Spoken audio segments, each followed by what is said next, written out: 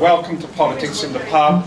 It's obvious that we should have tried, which we did, to find a slightly bigger venue, but this is a cosy, important venue for Politics in the Pub.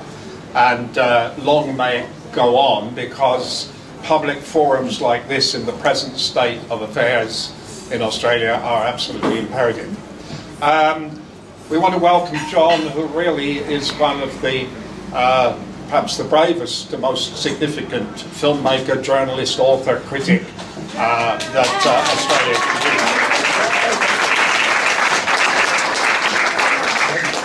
Up to 20 films, documentaries. I've probably got my mental arithmetic slightly incorrect. As many books. So welcome to Politics in the Pub, and particular welcome to John.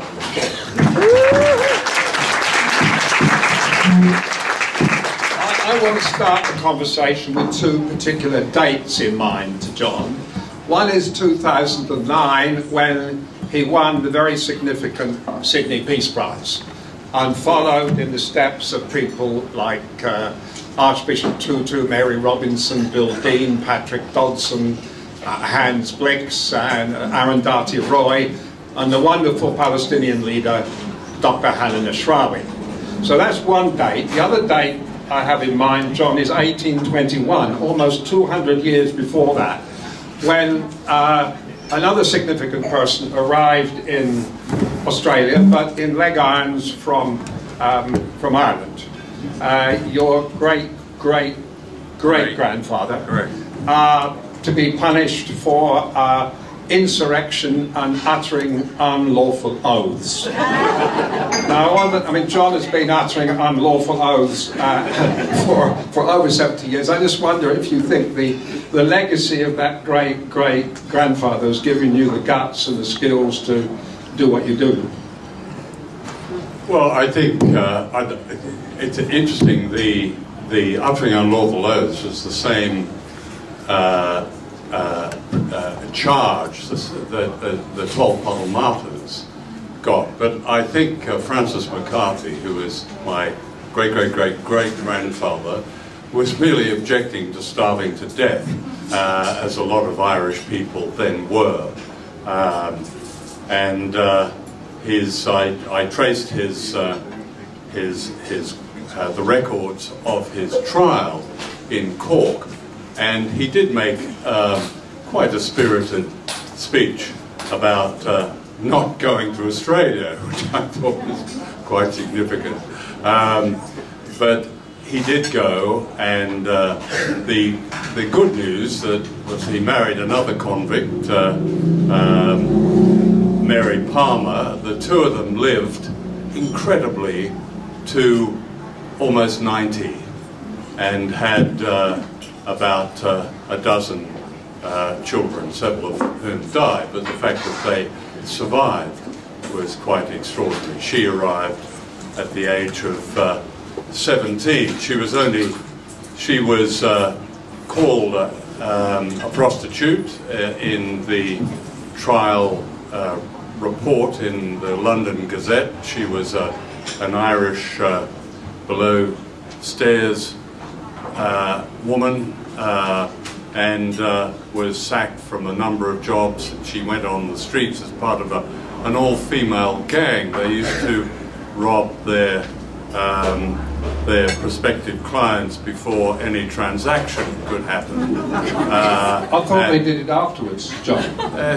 Well, they may have done it afterwards or not, but anyway, poor Mary, she was only spared the noose at Newgate Prison because she was pregnant. And the extraordinary thing is both of them survived the trip out. So that's the history. How much of that has dripped down to me, I don't know, but I must say, if we can be proud of a bit of history, I think I'm proud of them both. Yeah. Let's switch to somebody who has been incarcerated in a way for almost 4 years now, for also, at least metaphorically, uttering unlawful oaths on our behalf, Julian Assange. You've written almost optimistically in the past few days that this might be the end of the road. The findings by the UN, the special panel. Are you really confident that that could be the end of the road? No, not too confident, Stuart, but I think it is the beginning of the beginning.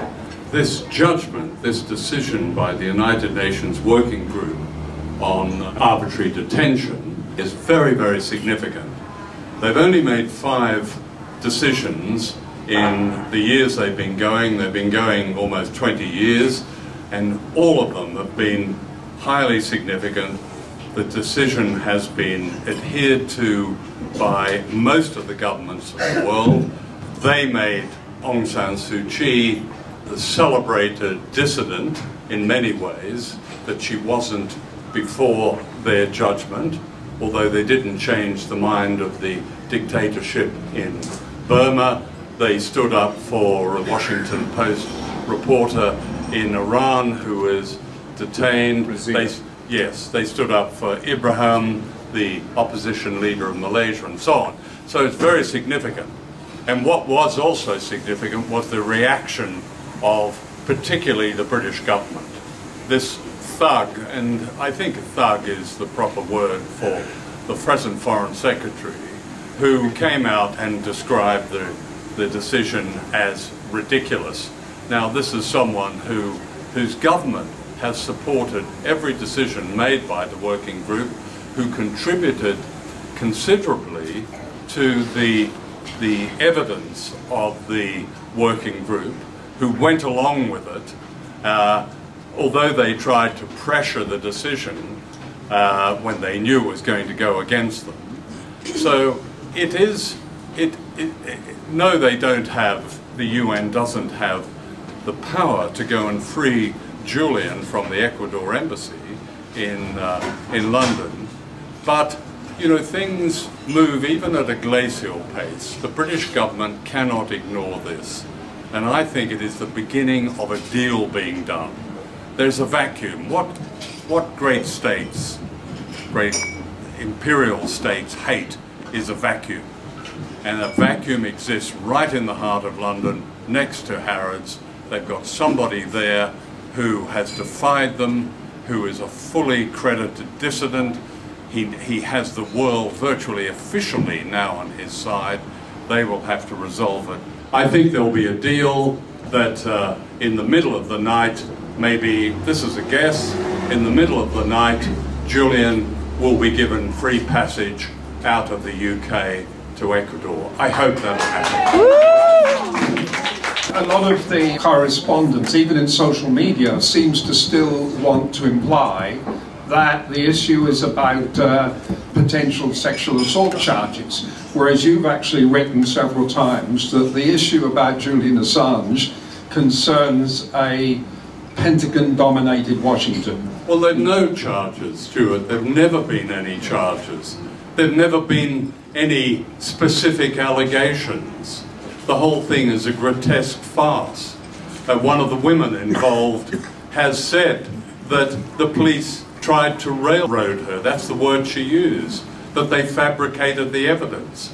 Neither of them said there was any rape, and the first prosecutor made it very clear, and I can't quote her exactly, but she said words to the effect, there is no evidence whatsoever of any rape, and she dismissed it. She was the chief prosecutor in Stockholm. In comes the second prosecutor, brought in by a politician, a very ambitious politician. This prosecutor has succeeded in installing this case and almost putting it in a freezer for the last 5 years. She's refused to interview Julian. She refused to interview him. He hung around in Sweden for 5 weeks, and she refused to interview. Then he asked her permission. Please, can I go to London because I have to release the Iraq war logs and the Guardian. They gave him permission. The moment he arrived in London, there was an Interpol red alert for him. I mean, there is the dreadful expression, you couldn't make it up, but there is a lot about this that you couldn't make up. And then she's under Swedish regulations, she's meant to interview this person, again, who's been charged with nothing. There's every facility in London for her to interview Julian, and she's refused to. So what the the so-called sexual misconduct side of this has been an absolute gift to the propagandists. The media has played the most pernicious role in smearing Julian Assange.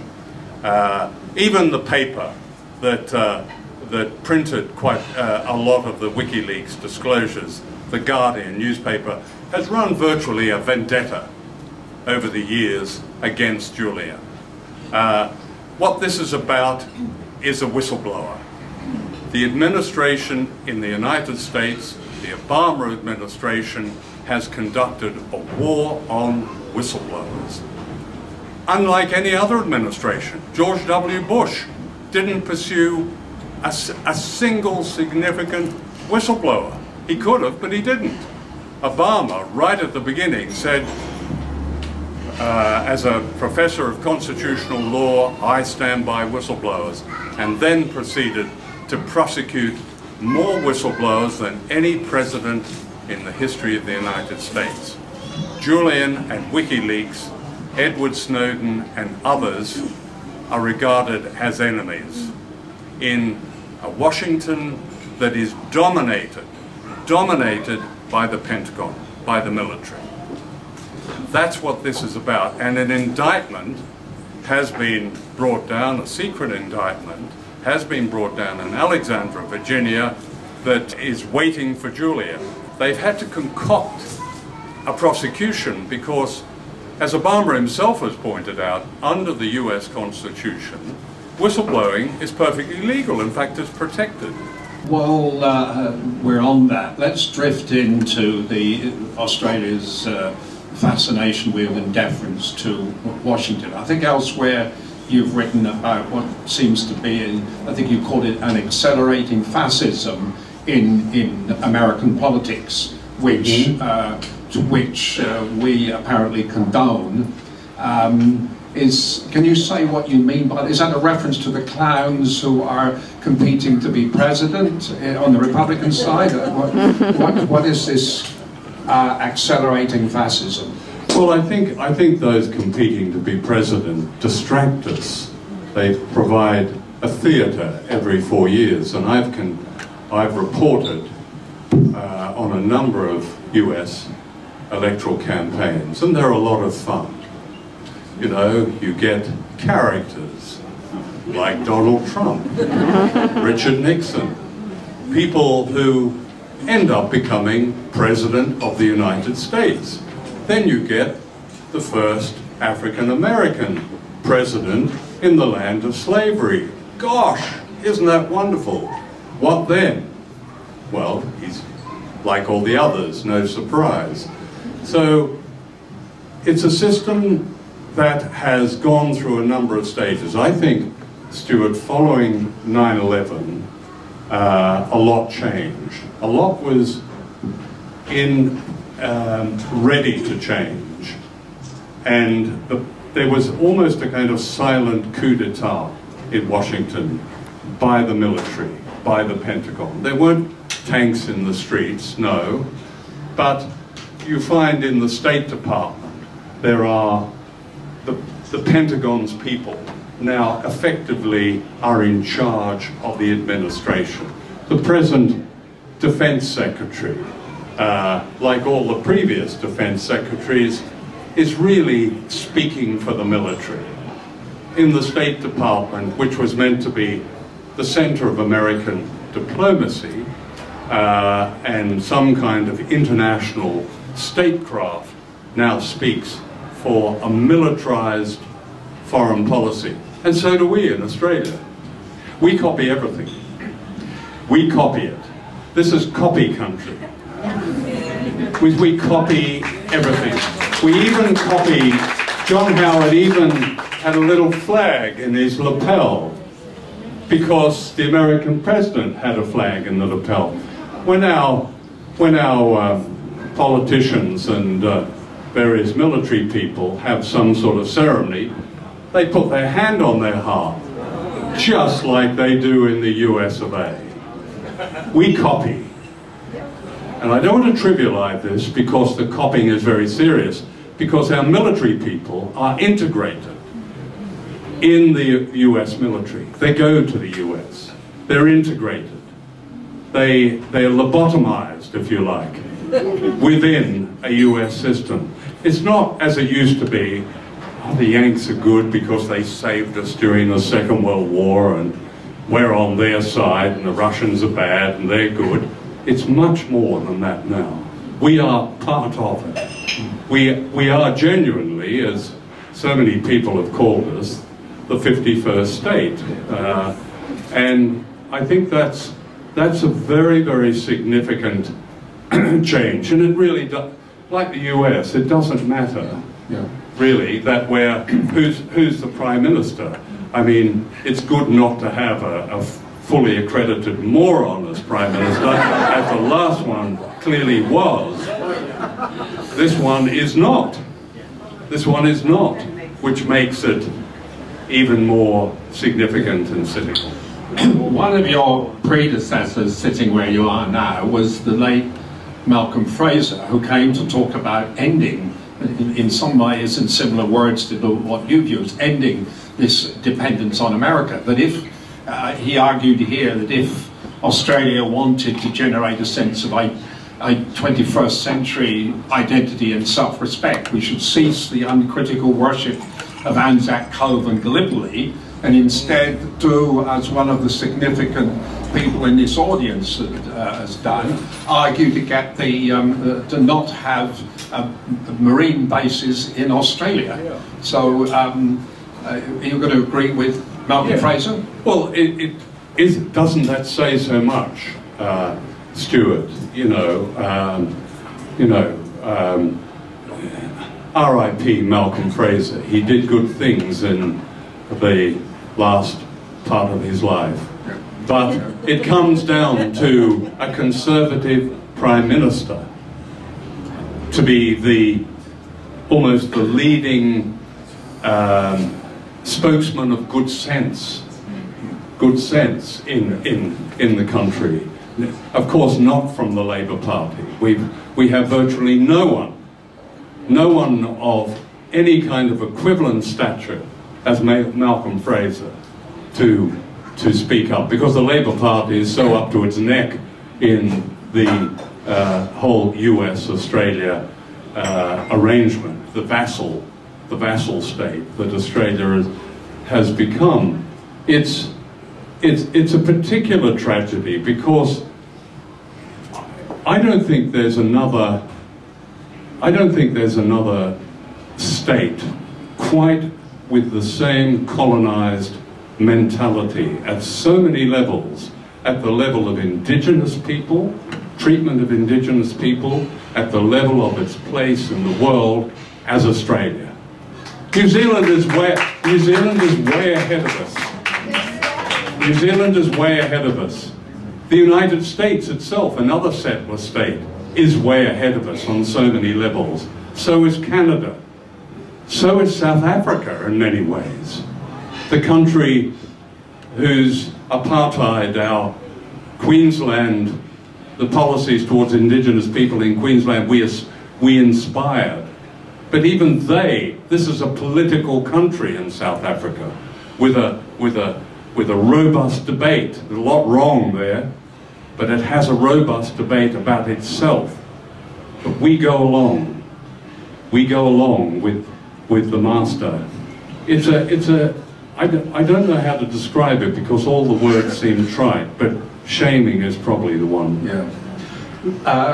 In the struggle to establish a different and more visionary, socially just Australian identity, and you've hinted at the issue already, it concerns the first Australians. You made a film, I think about a year ago or 2 years ago, which had widespread coverage and huge criticism from the Conservative wing, called Utopia. And of course this week, was it a couple of days ago, the report that we failed to close the gap, and there's hardly any indication that the mortality rates or the morbidity rates of indigenous people are getting any better. If you were to go back in 10 years' time and make Utopia 2, what would have to change to enable you to make a much more optimistic film and picture. But Stuart, the film Utopia I made came after several films I've made on Indigenous Australia. The first was made in 1985, called The Secret Country. And I made the point when I was talking about Utopia that in the editing room we confused the footage that we shot and the interviews that we shot in 1985 with the film that we were producing, a contemporary film. Nothing basically has changed. Yes, a small educated class, a class that can be easily manipulated, a class that often colludes with the powers that be in this country. That has grown up among Indigenous people, and amongst that educated class there are some very impressive people. Yes, there are some, as there always has been actually, but now there are perhaps more, of the most brilliant activists. You talk about optimism. I thought Utopia was a very optimistic film because it brought out some of the most inspiring Indigenous people that very few people in this country know anything about.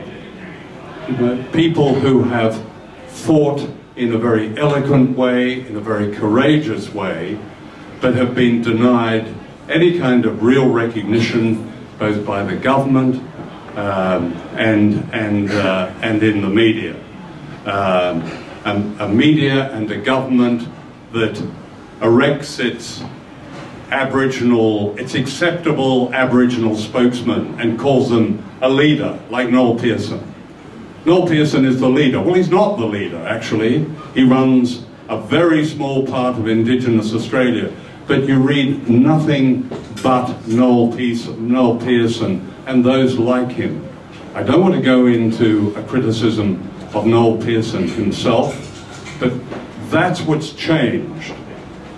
But as far as the condition of Aboriginal people in this country is concerned, we only had to read, and you mentioned this annual act of cynicism called Closing the Gap. There was a rare article in the Herald this morning, and I'm sorry I've forgotten the name of the author. Simpson. And he made the point, he made the very good point, that there was nothing about nutrition, even in the original Closing the Gap. And what I've found every time I've gone into Indigenous Australia is starvation, malnutrition. People, a doctor telling me they can't prescribe antibiotics or some kind of, another form of life-saving medication because their patient hasn't got enough food in them to ingest it. That's in modern Australia, but the world knows that. That's what's changed as well, Stuart, that the world does know it now. Australia is on the nose as far as treatment of Indigenous people. It used not to be. People were quite ignorant. They didn't know. It didn't get out. But now, from everybody has been here, Amnesty, the United Nations, human rights people, the refugees people, the Special Rapporteur of the United Nations has report after report describing Australia in terms that used to describe Australia. No other country has had more United Nations reports accusing it of racism than in recent years than this country. Isn't that something? That is what hasn't changed. That is what hasn't changed. And here we read Turnbull going through the same cynical exercise. He's going to put through a referendum in which we're going to recognise Indigenous people in the Constitution. Most Indigenous people, and I think it's fair to say, couldn't give a damn about this. What they want is a treaty. What they want is to sit down with, as equals, at least as equals, with the ruling body in this country and have treaties in health, in education, in law, in welfare, in all the areas in which they are so deprived and which they're so denied. The idea that they get a few words in the Constitution, which Australians go and vote on in a referendum begrudgingly, is a joke. It's a bad joke. John, I want to make a bit of a leap here, but I want to have an exchange with you about another Indigenous people that both of us care a great deal about, and it concerns two other dates, 1788 and 1948.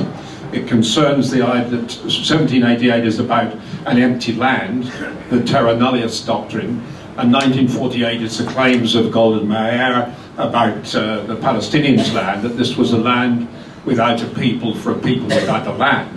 Yeah. At the moment, summary executions occur every day of any young Palestinian who even looks slightly suspicious, and nobody is being held accountable. Only one brave foreign minister from Sweden has asked at least for an international inquiry, but no other politician, certainly nobody who lives or works in Canberra, has said a word. Can you switch your mind to the terrible cruelty towards the people of Palestine? Well, they're related, aren't they? These are the indigenous people of Palestine. The indigenous people of Australia. They have much in common in the way they're treated. Until recently, executing the indigenous people of Australia wasn't all that uncommon. Now they die in out of sight in prison cells and or from diabetes and so on. So the two are connected, Stuart. But you're absolutely right to raise it. I think, you know, there are a number of issues, I suppose is the word, that are litmus tests of whether we're fully fledged human beings or not. Palestine is one of them. Palestine is one of them. Another is, in my view, the indigenous situation in Australia. But Palestine, where you rightly point out, there's now extrajudicial executions now are carried on daily. You can read them. They're not news anymore. They happen, 3 or 4 of them, and they include children. The fact that in Gaza is still the assault that took place on Gaza 2 years ago, leaving that perceived society in ruins, that nothing has happened from the outside world, apart from people like you speaking up and people like the various UN reporters and good NGOs, and words of sympathy murmured from certain journalists. Otherwise nothing has happened. Can I just refer to the issue of courage in public life in regard to this issue, and because I was discussing it with some significant politicians, I think, earlier today, because it seems to me the closer you get to Canberra, the more courage diminishes. There's a sense of fear.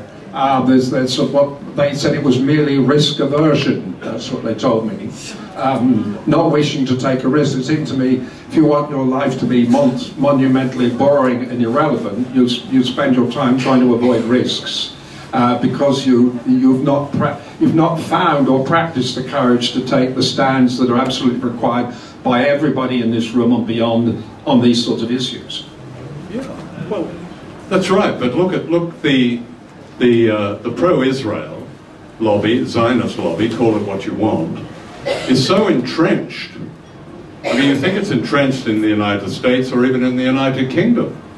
But, you know, leading journalists quite openly take the shilling and off they go to Israel to really report what they're shown and what they're told. Where is the dissent of any kind in Canada?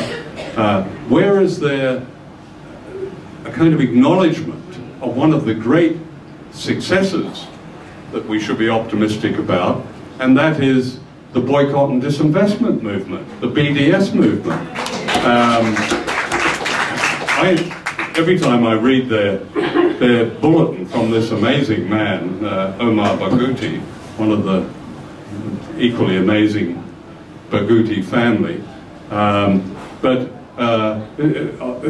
telling us of the latest achievement, and governments around the world, universities in California, University of Los Angeles, disinvesting. It's such good news. It's good news for justice, and yet, of course, we hear nothing of it because we don't, unless we take the trouble. And it's not all that much trouble to find out, but it is one achievement after the other of BDS. And I am actually, it seems amazing to say, but even a bit optimistic about Palestine. Sure. Yeah. That the Palestinians will get there. Will get there. They may not get there for quite a while, but they will get there. The world, so many in the world, are behind them. I think one can't underestimate the business of education, even explaining what BDS means, because I was at a seminar in a very privileged part of Sydney yesterday evening. I won't say where it is, but it's just on Military Road. And everybody said, what is BDS? So, but while you made a reference to justice, and we really ought to have a quick exchange about the predicament, worse than the fate, of 267 people, including I think 37 babies, whom, in order to demonstrate how strong we are, the government wishes to send back to Manus Island and Nauru. Seems to me that this policy is born of a fascination with violence, to control the most vulnerable, to hold them to ransom, to teach them a lesson, and to conduct this absurd charade that the reason for the massive movement of peoples around the world, particularly across Europe, is caused by people smugglers. Yeah.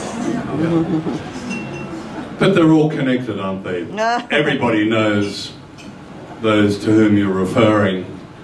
It beggars belief that those calling themselves High Court judges, oh, that sounds important, sounds respectable, doesn't it? Read summaries of their judgments, except one, who, sending these people, including all these babies, it's so bad that the Sydney Morning Herald has been forced in almost to become a campaigning newspaper, publishing pictures of these poor children, these infants, all over its front page. But we know this. This is a privileged society. We have access to sources of information. And I remember at we organised it together, of course, Stuart, at the town hall when Julian Burnside turned round, the winner of the Sydney Peace Prize, and turned round and pointed at the audience and said, "What are you doing about it?" Because the truth is that politics in Australia are mortuary politics. To call them a joke is to trivialise it, but they are the darkest joke. The darkest joke. And we have to go through these games that are played by people who don't even approach the threshold of courage. Stuart, their information, what they tell us, what they are said to represent,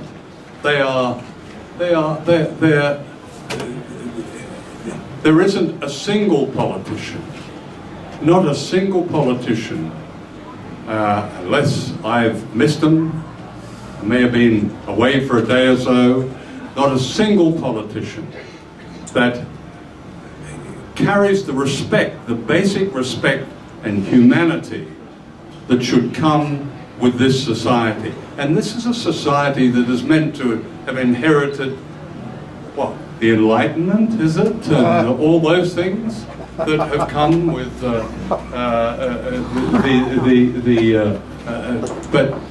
but none of it. Any other country, you will find, you'll get depressed about their politicians, and oh, it's good to laugh at American politicians. Well, I don't think we should laugh at them.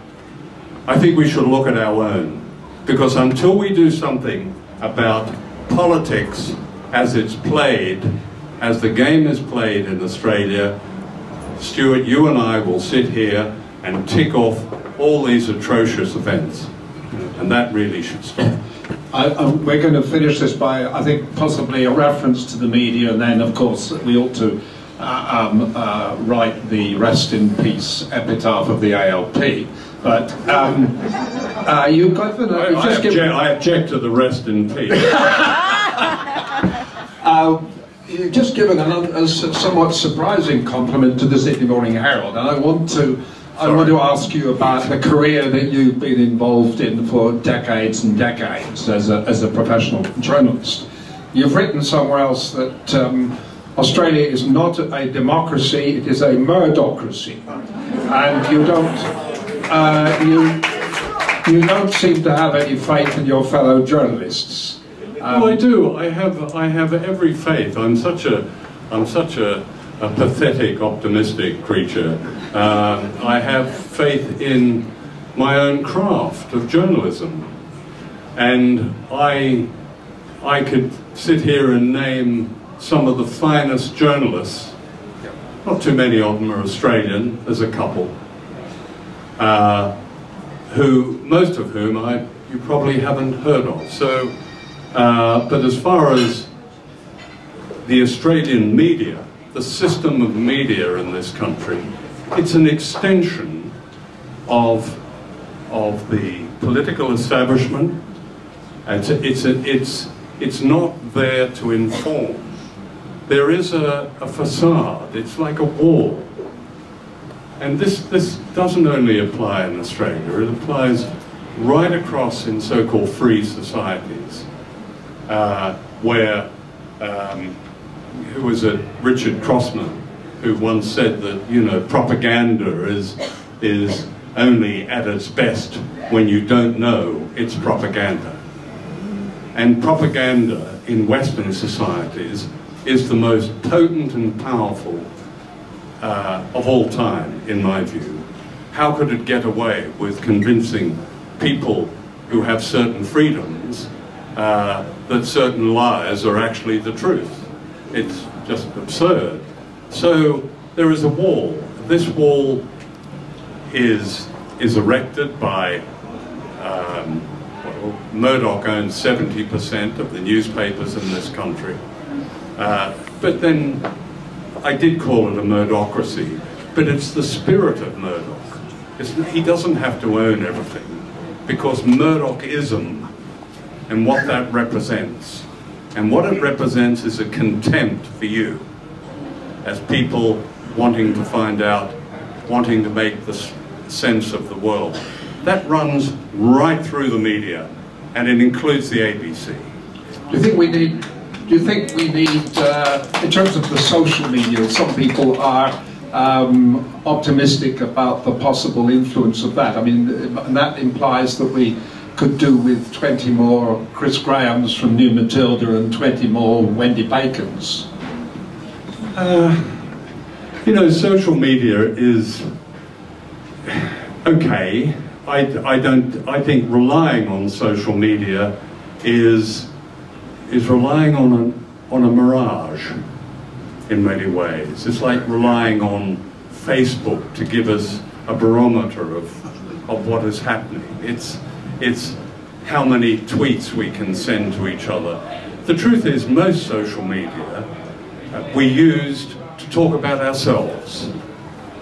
Social media has allowed so-called identity politics. has helped to actually, in my view, disconnect us. Look at the people going up and down Pitt Street. Look at them. All the time. There was a very good cartoon someone sent me the other day, and he imagined they all had books. And it was a wonderful picture. They were all reading books and kind of dodging each other. But now, we've become, in many ways, digital slaves. We're besotted, we're addicted. That doesn't mean to say that the digital era doesn't present fabulous opportunities to finding out about other people's injustices and so on. But it traps us as well. It immobilizes many of us. It stops us coming together. Meetings like this is anti-digital. This is anti-digital. Could everybody switch their mobile phones off? But it is because we've come together to have a talk, to throw around a few ideas.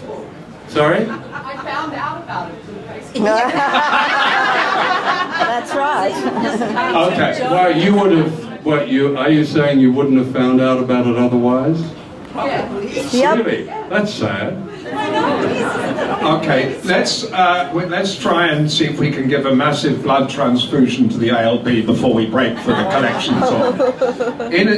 30 years ago, John, you wrote one of your most popular books. It was called Heroes.